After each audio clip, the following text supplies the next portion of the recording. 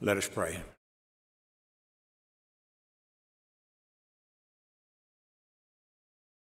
Gracious Father, we come before thy throne of grace this morning. We come, Father, giving you all honor, praise, and the glory. Father, we know that you are truly worthy of all praises, and we ask that you would help us to always be prayerful for the love that you have for us. Father, let us be mindful how rich your grace is. You allowed us to see another day of life, allowing us this time to come together to praise you, to worship you, Father, in spirit and in truth. As we worship you this morning, Father, we pray that our country and the leaders that leads us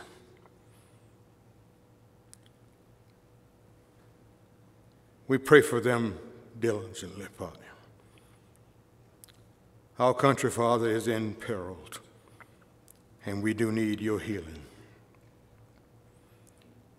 It suffers the ills that only you can correct, Father. You can smooth our path. You can calm the storms to keep us safe. And we pray for that. Help us, Father, that we might see the beauty of life that you plan for each and every one of us. Strengthen our efforts to seek you in all things. We ask that you would be with us this morning as we give ourselves completely to thy word. Be with our brother Liddell as he brings us your message. Give him a ready recollection of those things you will have him say, Father. We ask continually blessings upon the East Alameda Church. Let it be strengthened according to your word. We ask that you would be with the sick and the afflicted among us. Keep us all safe as we go through this pandemic. Strengthen and comfort those that have lost loved ones. There have been so many. We just thank you, Father, for the kindness of your love for us all. And we pray that your word will help our faith grow even stronger in your Son, Christ Jesus. Continue to bless us, Father, as we live for thee,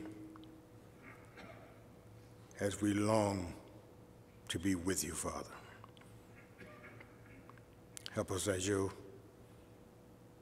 spiritual family, that we might go forward doing those things that is always pleasing to you. We ask this in the name of Christ. Amen.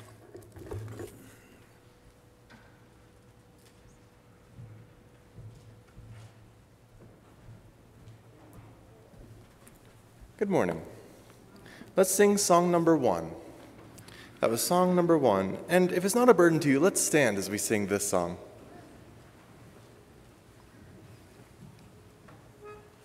Do, so.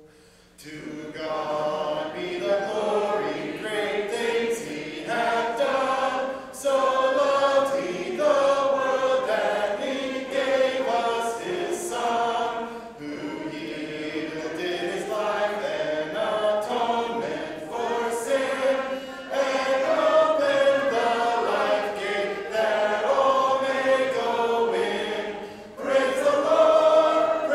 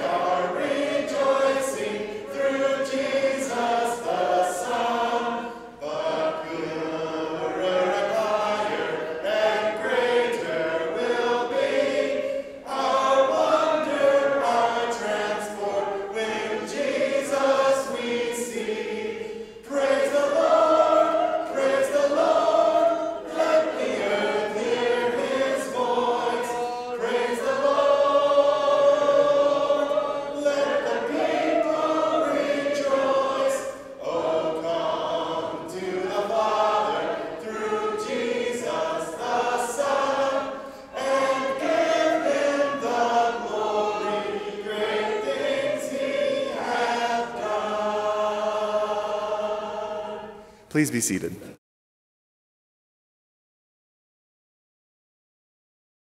Our next song will be song number 268. That was 268. Do, mi, all the way. My Savior leads me. What have I to ask beside? Can I doubt His tender mercy, who through life has been my guide? Heavenly peace, divinest comfort, here by faith in Him to dwell. For I know whate'er befall me, Jesus doeth all things well. For I know whate'er befall me, Jesus doeth all things well.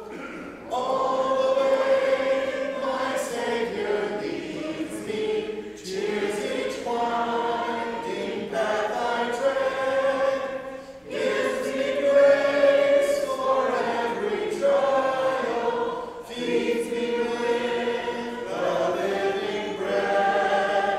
Though my weary steps may falter, and my soul athirst may be, gushing from the rock before me, lo, a spring of joy I see.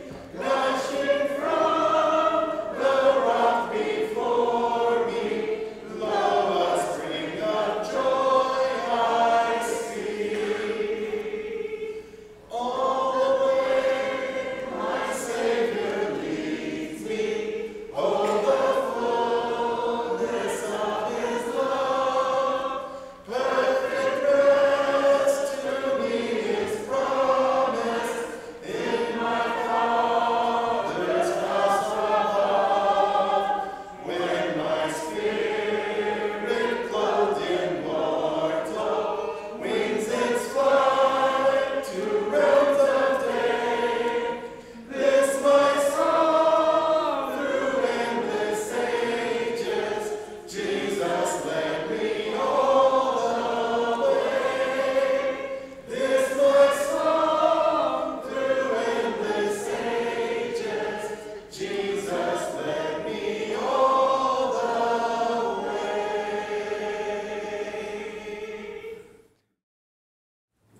Our next song will be song number 322.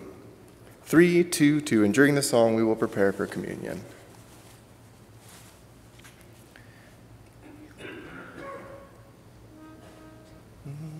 Do, mi.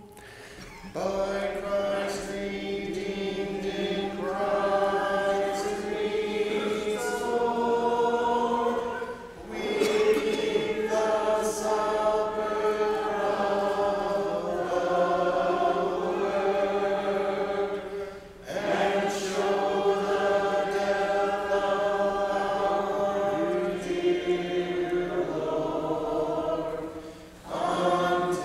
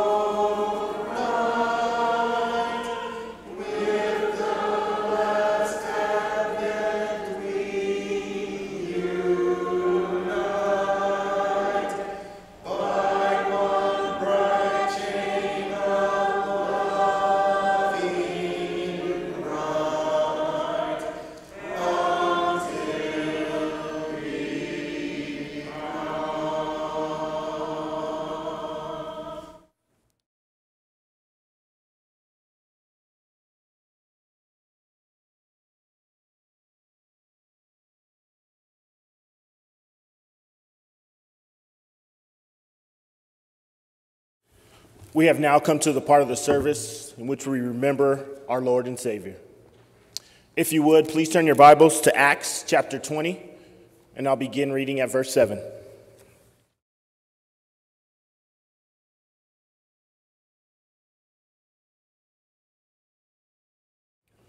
And upon the first day of the week, when the disciples came together to break bread, Paul preached unto them, ready to depart on the morrow, and continued his speech until midnight.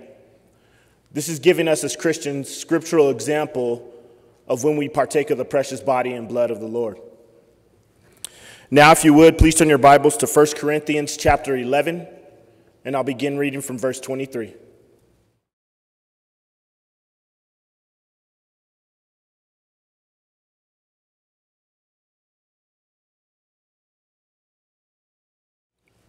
For I received of the Lord that which also I delivered unto you, that the Lord Jesus, in the same night in which he was betrayed, took the bread. And when he had given thanks, he brake it and said, Take, eat. This is my body, which is broken for you. This do in remembrance of me. Let us give thanks for the bread. Father in heaven, we thank you for another wonderful Lord's Day.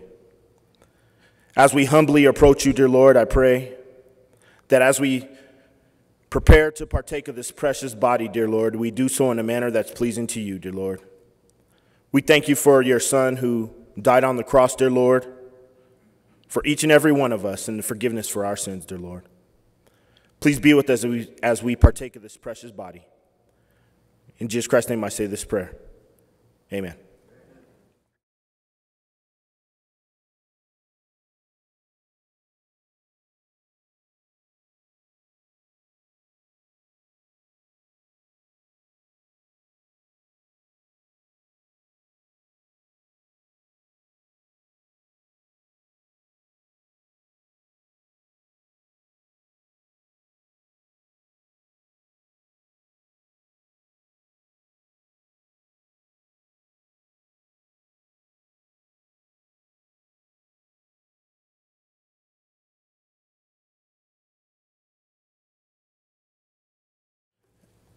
Continuing verse 25.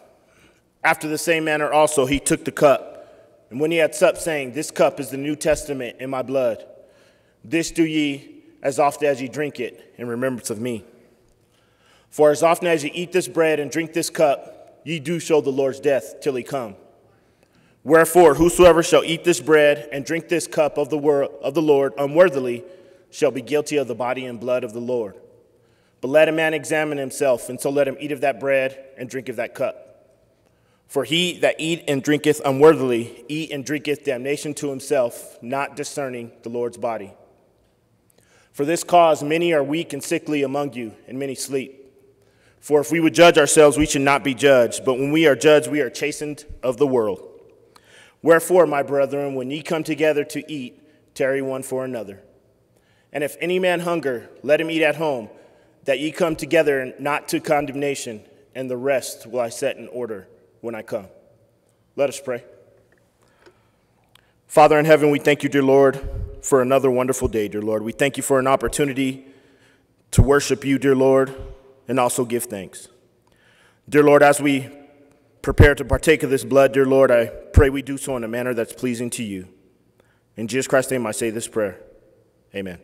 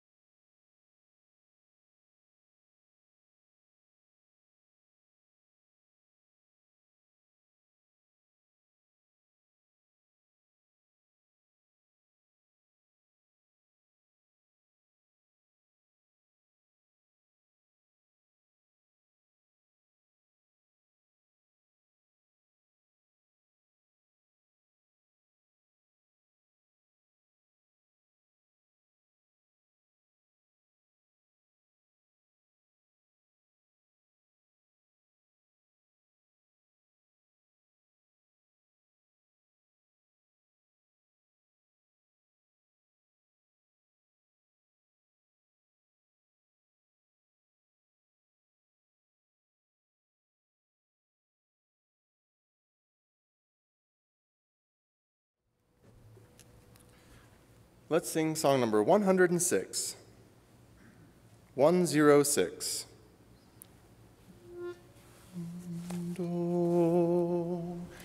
God is the fountain whence 10,000 blessings flow. To Him my life, my health and friends, and every good I owe. The comforts He affords are neither few nor small. He is the source of fresh delights, my portion and my all. He fills my heart with joy, my lips are tuned for praise, and to His glory I'll devote the remnant of my days.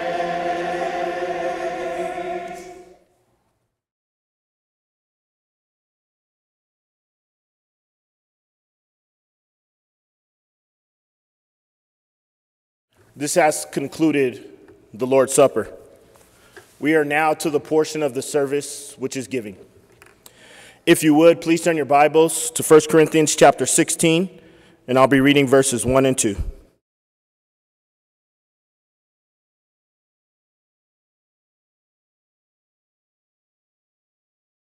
Now concerning the collection for the saints, as I have given order to the churches of Galatia, even so do ye. Upon the first day of the week, let every one of you lay by him in store, as God has prospered him, that there be no gatherings when I come. Let us pray. Dear Father, wonderful Father in heaven, we thank you, dear Lord, for this opportunity to be here to fellowship and worship you, dear Lord. Dear Lord, we thank you for giving us the right mind and right spirit, dear Lord. We thank you for allowing us to wake up today, dear Lord. Dear Lord, I pray each and every one of us has spoken with you this morning, dear Lord. We've prayed to you, dear Lord, and we've prepared ourselves, dear Lord, mentally to worship you. Dear Lord, I pray that as we prepare to give a portion of what we've made, dear Lord, I pray that each and every one of us do so, dear Lord, without a grudging heart.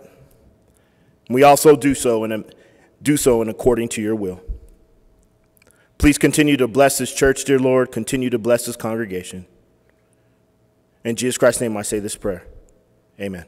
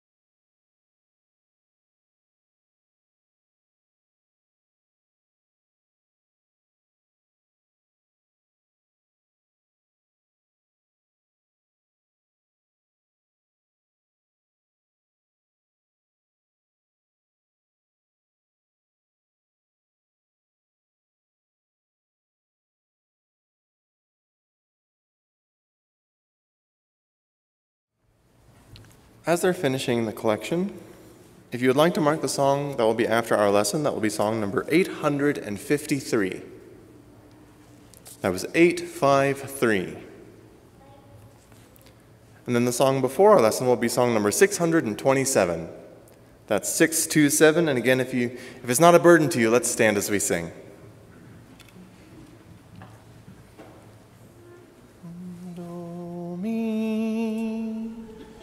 Take time to be holy.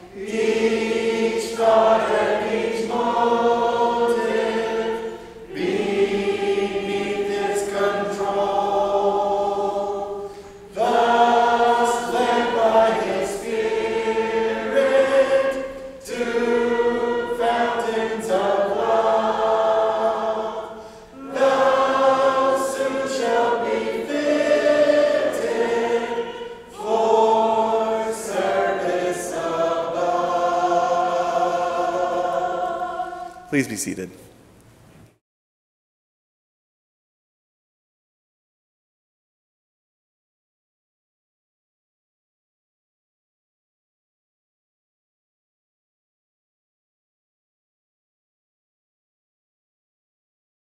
Good morning. Today's scripture reading is Genesis chapter 2, verse 24.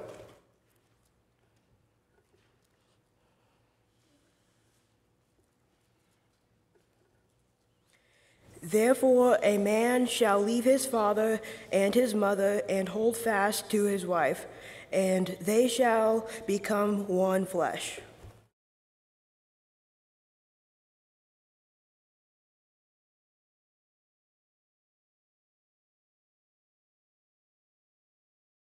This morning, we will consider God's Word in application to an important subject in our lives, the subject of family. In particular, we will think about the topic of husbands and wives as winning teams. We want to think about the husband and wife relationship as a team and as a winning team as we follow God's will in our marriage relationship. I want my marriage to be a winning team. I like winning teams, don't you? I like to pull for winning teams, and so by the grace of God, I was born into a family of Alabama Crimson Tide fans, Brother Nurai. And hopefully tomorrow night we will shout Roll Tide as they win the college football championship. We'll see what happens. I like to pull for the winning team, and I like to be on the winning team. On a few scattered occasions in my life, I've had the opportunity to be on the winning team. What a joy when we played in a tournament and we won that tournament first place. We held up the prize. We have won. And I think in all of that, we realized that we had accomplished something as a team. We had succeeded as a team. We had achieved something which separately we could not have achieved. So we understand the idea of team and its importance, and we understand the joy and the importance of the idea of a winning team. Now, when we look into Scripture, we will see that the Bible describes the marriage relationship of husband and wife as a team, and that in essence, God describes it as a winning team. He tells us how we as husbands and wives in our marriages can be a winning team. When we think about being a team as husband and wife, we might ask the question, what is a team? And Webster says that a team is two or more people working together. A team is two or more people working together. Now, as we think about the word team, we probably think about a football team or a baseball team or a basketball team. We think of a group of people working together to accomplish something. But probably a better example of a team in terms of husband and wife would be the example of two oxen yoked together, pulling in the same direction to succeed in plowing a field, for example. The English word team comes from the old German word Zaum, which means to bridle or to yoke together. Now, when we think about the Bible description of a marriage, really the Bible describes the husband and wife as being joined together with a bridle or a yoke, or as being yoked together. So, Brother Jameer just read for us Genesis 2, verse 24, in which we read, "For this reason shall a man leave his father and mother, and shall be" what? Joined to his wife. Paul warns, 2 Corinthians 6:14, "Be not unequally yoked together with unbelievers." There, the idea of a yoking together, while that could certainly apply to other kinds of relationships, surely it applies to the marriage relationship as well. So marriage is described as two people being yoked together. Thus, it is described in this way of a team. This morning, then, we want to think about husband and wife being a team. And we want to find some Bible principles that help us think about ourselves as a team, that encourage us as husbands and wives to remember that per God's plan, we are a team working together in this life. Hopefully, this encouragement from Scripture will help us be a winning team in our marriages. So let's notice this point first. A first condition for a team is met in God's design for marriage. That is, a marriage is the union of two people, one man and one woman. Let me say that again in 2021. A marriage is the union of two people, one man and one woman. Genesis 2:18 through 24 demonstrates this for us. If you have your Bible, I would encourage you to turn there and read along with me. Genesis 2, verses 18 through 24. There the text says, "Then the Lord God said, 'It is not good for man to be alone. I will make him a helper suitable for him.' Out of the ground the Lord God formed every beast of the field and every bird of the sky and brought them to the man to see what he would call them. And whatever the man called a living creature, that was its name. The man gave names to all the cattle and to the birds of the sky and to every beast of the field, but for Adam there was not found a helper suitable for him. So the Lord God caused a deep sleep to fall upon the man, and he slept. Then he took one of his ribs and closed up the flesh at that place. The Lord God fashioned into a woman the rib which he had taken from the man and brought her to the man. The man said, 'This is now bone of my bones and flesh of my flesh. She shall be called woman because she was taken out of man. For this reason, a man shall leave his father and his mother and be joined to his wife, and they shall become one flesh.'" Marriage was instituted by God at the beginning. God defines the institution of marriage, and he defines it as the joining together of one man and one woman. I regret that we have to be this technical, but what that means is one male and one female. Genesis 1:26 and 27 indicate this to us. As God said, "Let us make man in our image and after our likeness." The text goes on to say, "So God created man in his own image. In the image of God created he him, male and female created he them." So when we speak of a marriage, we are speaking of the joining together of one man and one woman, of one male and of one female. That is what a marriage is. God defines the term, and that is how he defines it. Now, we might use that term to describe any number of other kinds of unions, but unless it is the union of one man and one woman, it is not a marriage according to the Word of God. But a marriage is just that. It is the union of one man and one woman. In creating, God saw a need. He saw that it was not good for man to be alone. Man needed a companion. So God created for him a suitable helper, whom the Bible calls the woman. Paul wrote this, 1 Corinthians 11, verse 9, "For indeed man was not created for the woman's sake, but the woman for man's sake." Man needed a helper, and God created for him a helper suitable, a helpmeet, as it were, that is the woman. And so notice then that we have the first condition necessary for a team in marriage.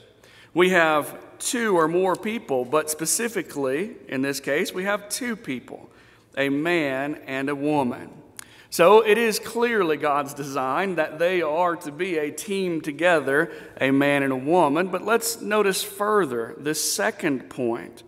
A second condition of a team is satisfied in marriage as well, and that is that the husband and wife are joined together, or they are yoked together. Notice again Genesis 2, verse 24, "For this reason shall a man leave his father and mother and be joined to his wife, and they shall become one flesh." Jesus would later say, Matthew 19:5, "For this reason shall a man leave his father and mother and be joined to his wife, and the two shall become one flesh." Paul would later say, Ephesians 5, verse 31, "For this reason a man shall leave his father and mother and shall be joined to his wife, and the two shall become one flesh." And so reiterated over and over 4 times in Scripture, in fact, is this statement that husband and wife are joined together in marriage. In Genesis 2:24, the Hebrew translated joined together is the word dabak. It can be translated as to cling to hold fast to stay close to stick together, or to be stuck together. And so, as we think about the husband and wife being joined together, they are made close to one another.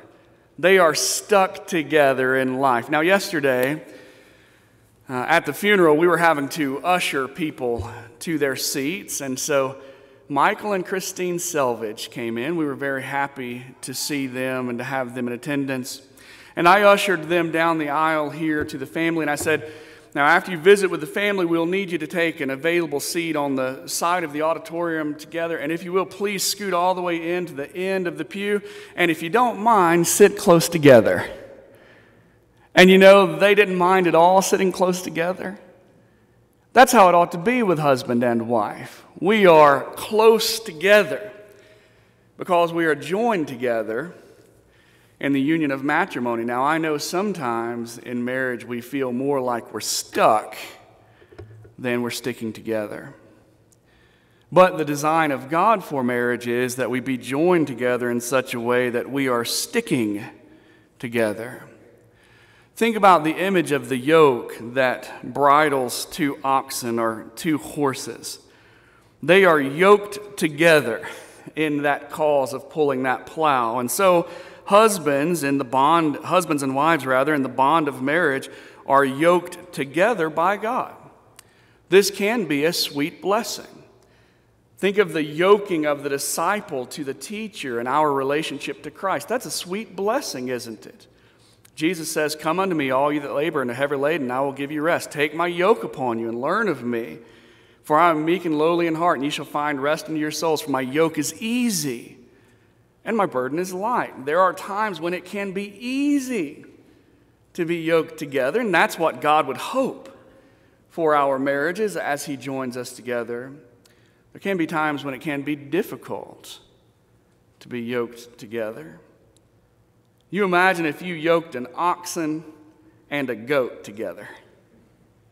Would that be an easy yoking? Brother Herschel, would you want to get behind that plow and try to man that team? Skin that ox and that goat? I don't think you'd want to. Sometimes being yoked together can be a very difficult thing if we are, as the Bible describes, unequally yoked, and that's the image. Put two different kinds of animals together. They don't want to cooperate. They don't want to pull together. They're not going in the same direction. But the husband-wife team, as God designs it, as He plans it, as He wills for it to be, and as He teaches us in Scripture that it should be, is an equal yoking where we are joined together. Now, the Bible says of this being joined together that we become one flesh. We noticed 4 passages that describe for us the fact that we become one flesh. This describes a kind of cohesive character of our team. We are together functioning as one body should function. Now, when everything goes right, if my brain decides that it wants to lift its hand up, the hand will go up, right? That's normally how a body works if it's functioning cohesively. Does your body always work that way?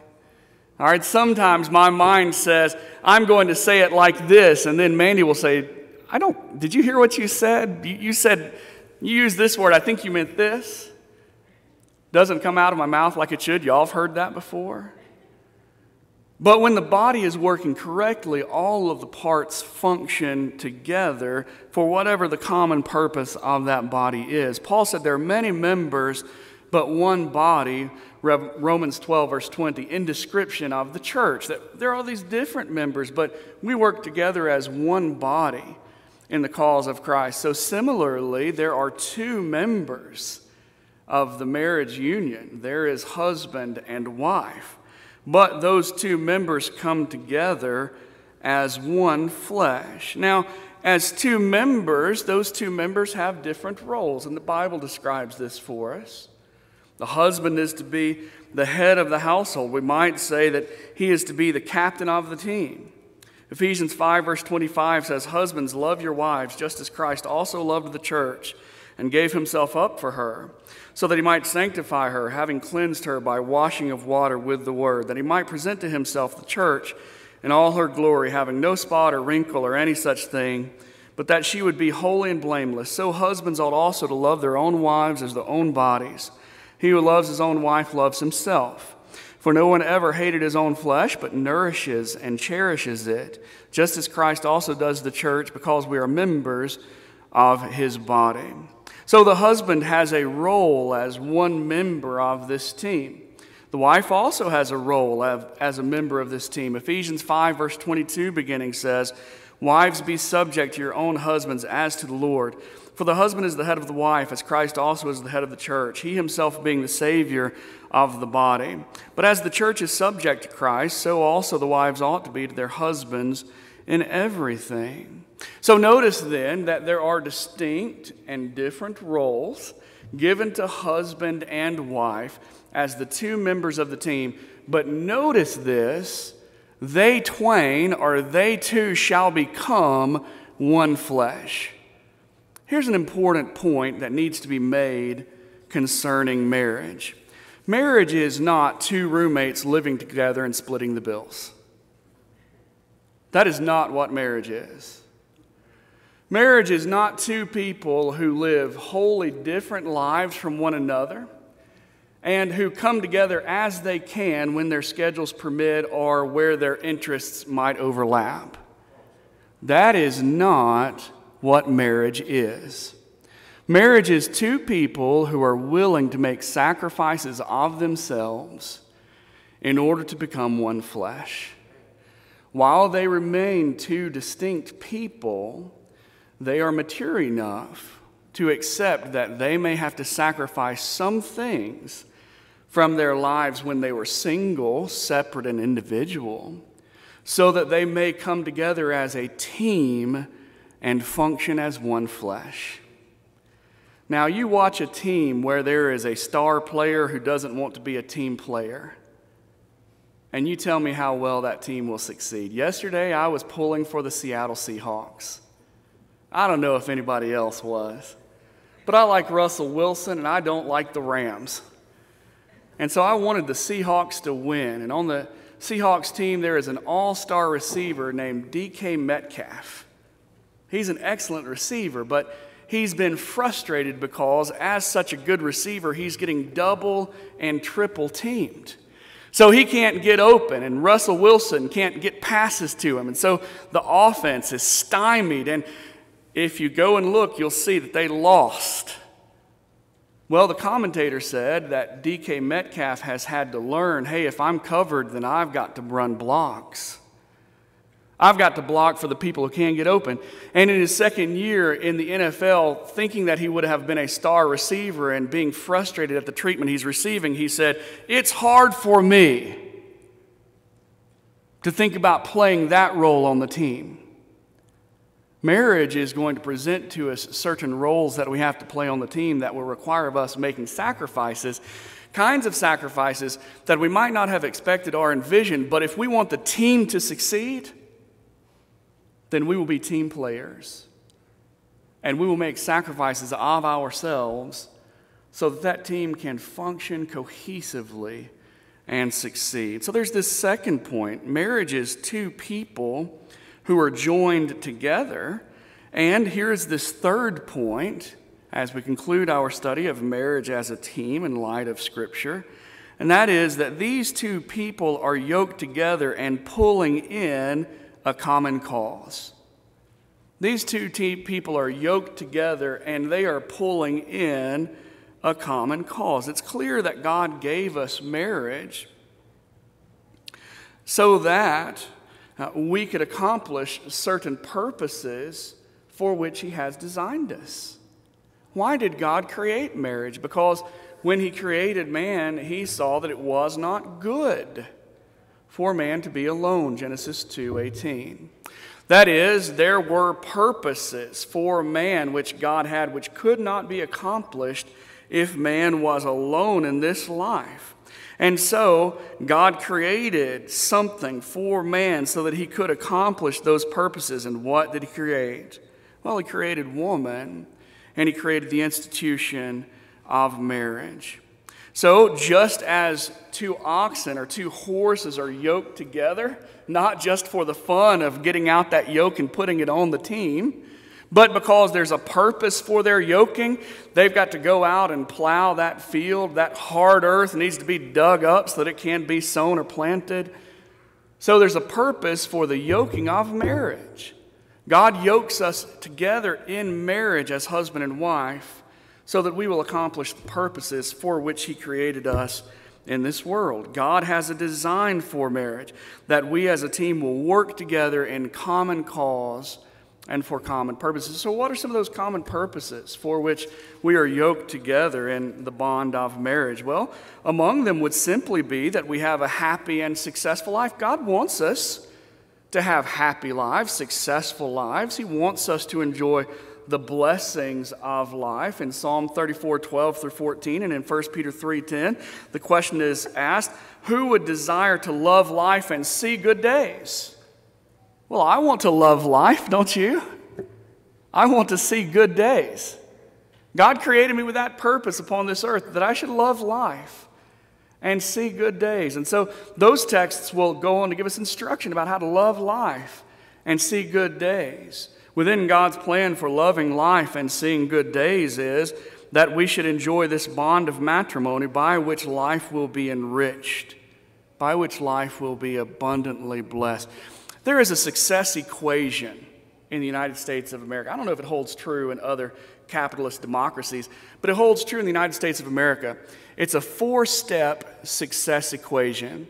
It's said that the overwhelming majority of those who will take these 4 steps, and in this order, will rise comfortably into the middle class of society.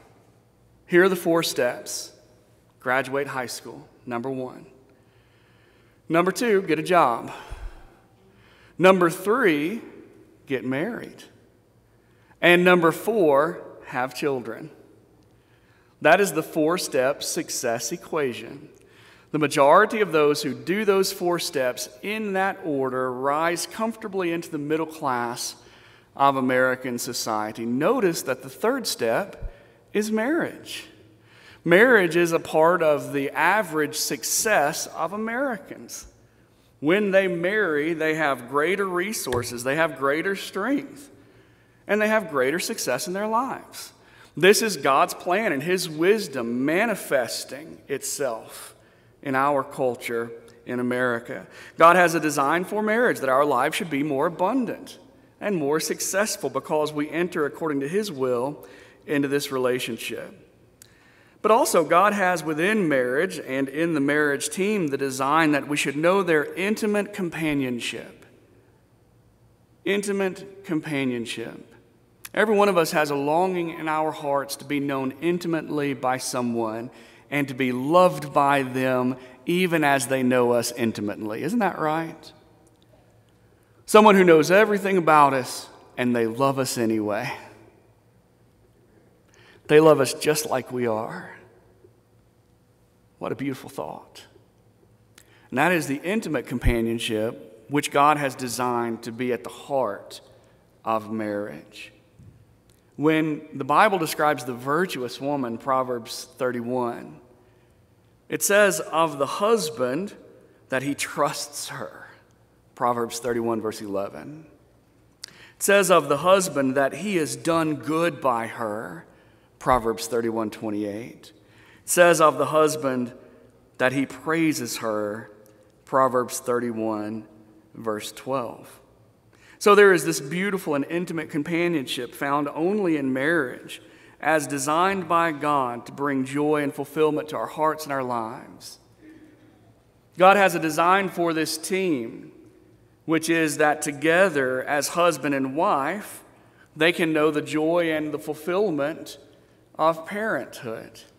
They can know the joy and the fulfillment of parenthood. Did you notice, as I gave you those 4 steps of the success equation, graduate from high school, get a job, that the 3rd step was get married, and then the 4th step was have children? You know, as I was a child, we had a rhyme. First comes love, then comes marriage, and then comes the baby carriage. And so here is God's design for marriage, that we should be together, joined together, 2 as one flesh, and then that those 2 should be fruitful and multiply and replenish the earth, Genesis 1:26 through 28. That they should be fathers and mothers, rearing children in the nurture and the admonition of the Lord, Ephesians 6, verses 1 through 4. That they should know the blessing of an inheritance from the Lord, the fruit of the womb, a reward from God, Psalm 127:3. Here is a wonderful cause and blessing of the marriage relationship as designed by God. Someone asked me recently, why do we have children? Have you ever thought about that one? Maybe you've had a couple days where you've said, now why? What was the rationale here? And I said to that person, I remember as a teenager asking my grandmother that, my mother's mother. She had 2 children who grew to adulthood. She had several miscarriages. She had children who died as they had lived many years in this life or died in infancy. It was a hard life for her being a mother. And yet she was so joyful to have those 2 daughters that she was able to raise to adulthood. And I remember thinking about all those hardships that she had in that parenting process and asking her, Meemaw, why do people have children? She said, because it fulfills you. Because it fulfills you. And perhaps there are many, many more things that we could say, but God has made us such that it gives us great joy and fulfillment to bring children into this world. And I believe to have the opportunity to rear them in the nurture and admonition of the Lord, to raise them to be the disciples of Christ and the children of God, and to continue to do the work of Christianity in this world well beyond our lives. A design for the home as a team, as we work together. God has given us the common cause of bringing children into this world and parenting them together. We should be together as a team, as parents in our homes. But finally, God has given us the cause of serving Him faithfully in this life and winning the prize of a home in heaven.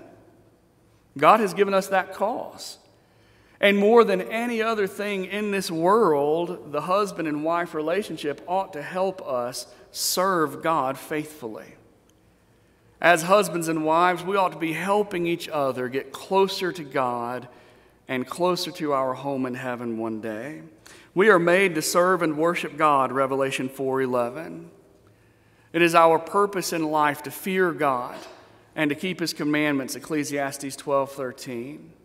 As husband and wife, we help one another do that most important thing, fulfill that most important purpose, loving and serving God in this life so that one day we will have a home in heaven with Him. When we think about a team has a goal. A team has a way in which they can win, and they want to win. Football teams, they want to win the championship. Well, the marriage team wants to win too. As husband and wife, we want to win the prize of the crown of life, which is laid up for the faithful, 2 Timothy 4:6 through 8.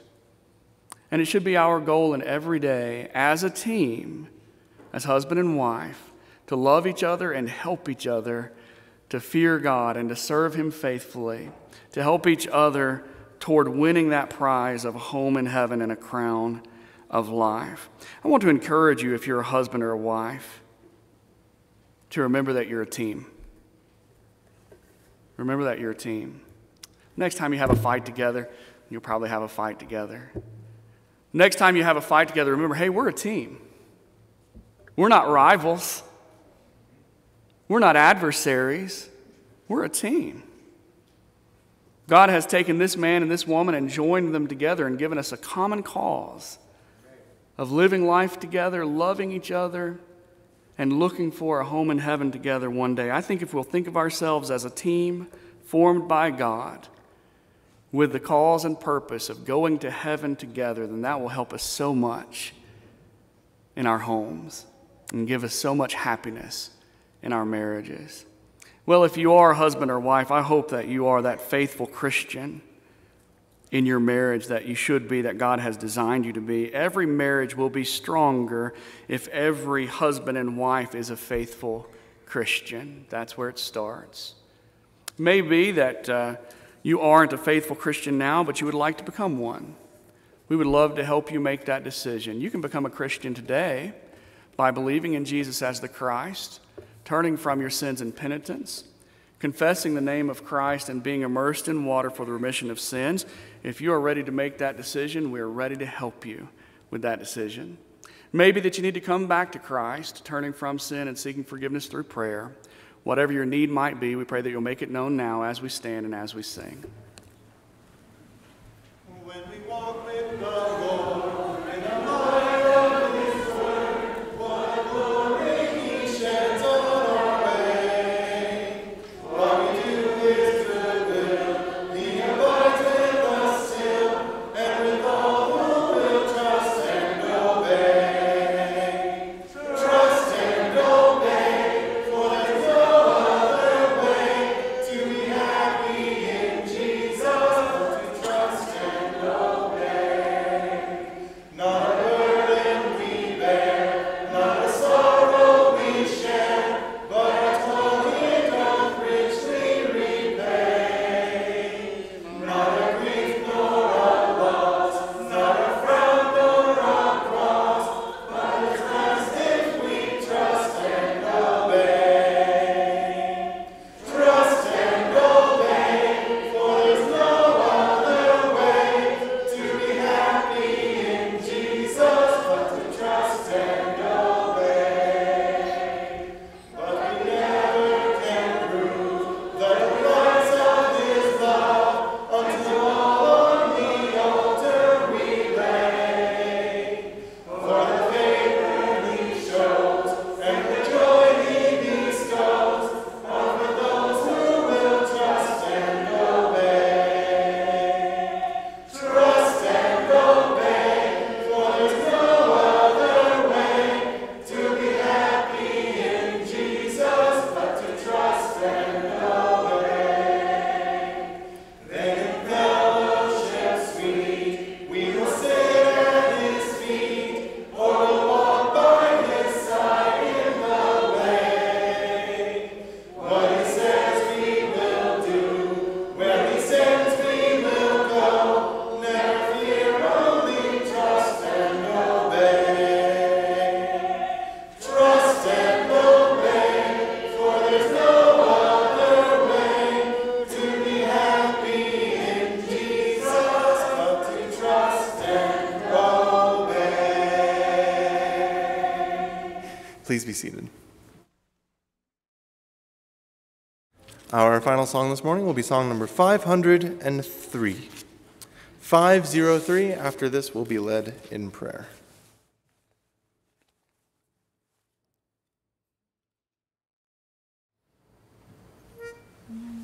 Do, so, mi, do. Sorry, that seems a bit low. No, that's right.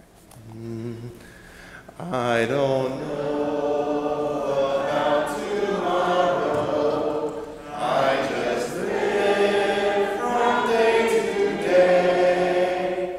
I don't borrow from its sunshine, for its skies may turn to gray. I don't worry o'er the future, for I